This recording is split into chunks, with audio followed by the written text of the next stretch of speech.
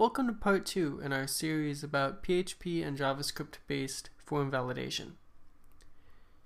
In part 1, we set up a basic form template. I'm going to go ahead and show you how to use the JavaScript Validate plugin and how simple it is to add basic JavaScript validation to your pages. So to briefly go over this again, we've included jQuery and the Validate plugin, and we have our form all set up. Now it's just a matter of telling jQuery which forms we want to be required, what validation rules do we need to apply. And this particular plugin makes it pretty simple. We can just add a couple of CSS classes and the JavaScript plugin will figure out automatically what needs to be done with each of the inputs. So let me go ahead and add a couple classes. I'm just going to keep things simple for the sake of this tutorial. I'm going to just add a class required to the name. For the phone, let's do the same thing, class required. For fax, I'll just leave that alone. For email, let's also make that required, but we also want to specify that it's an email and get it validated as such. So I think that should do it for now, so I'm going to go ahead and save that. And then all you need to do is add that class and a little bit of JavaScript here.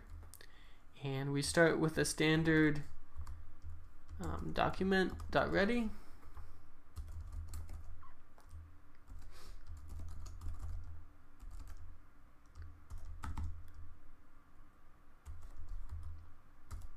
Like so.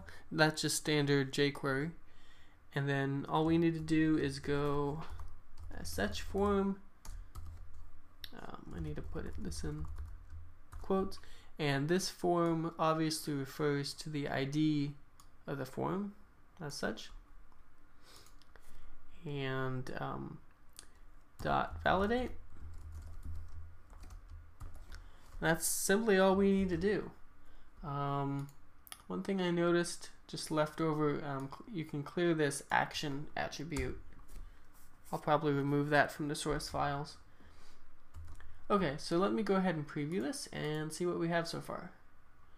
Okay, so that looks good.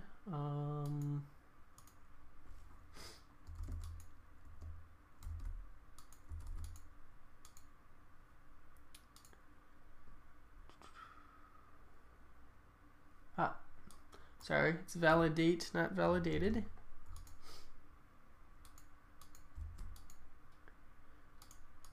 There we go. So it's working as it should. All we've specified is that the name, phone, and email fields shall be required. So you'll notice if they aren't filled in, it'll give us an error message. So I'm just going to go ahead and fill that in as such. And then let's see, looks like we need to enter a valid address.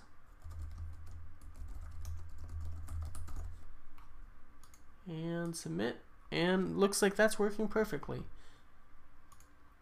So obviously this particular plugin has a wide range of options, so feel free to look at that either in the jQuery documents, or if I go back here on this website, bassistance.de, and it seems to have pretty good documentation and it's quite expandable. So the last thing I want to do to discuss JavaScript based validation with this particular plugin is I want to show you how to extend this plugin to add additional rules. I should note that if you download the file, this is a zip archive. It comes with a wide range, not just only the plugin itself, but also demo files, additional validation rules, etc. So it's quite useful and pretty well documented. So what I want to do is I want to go ahead and add some validation for that telephone number field. So I did notice if you check the plugins validation page on the jQuery site they actually talk a little bit about it. So let me just find the section on the page.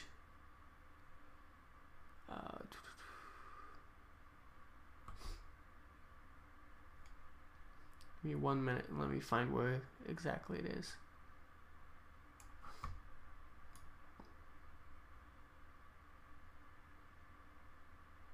That's right here. Okay, so pretty simple. This is what I was looking for.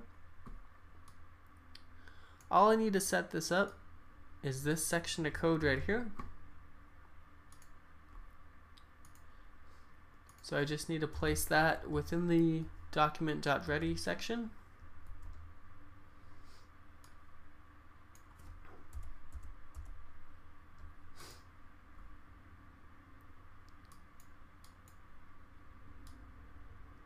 There we go.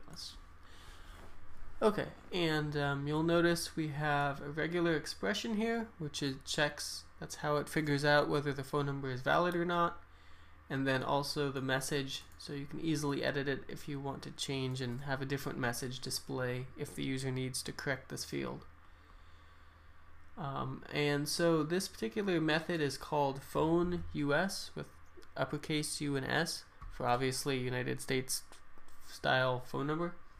So to go ahead and add this validation rule to our form, just go ahead, select the phone, and under class required, we're going to put phone US, like so. So let's go ahead and test this and see where we are.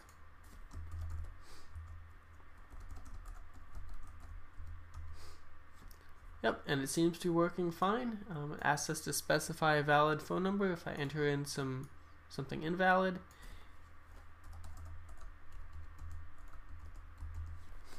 And you'll notice the error message goes away if we enter in the correct value.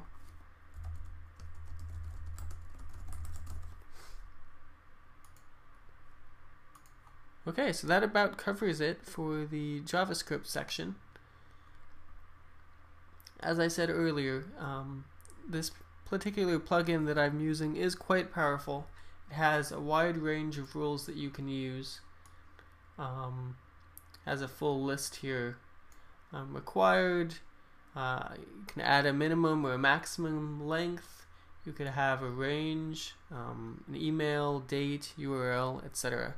So it allows you a lot of different rules to, it allows you to validate against a wide variety of rules and makes your life just a whole lot easier.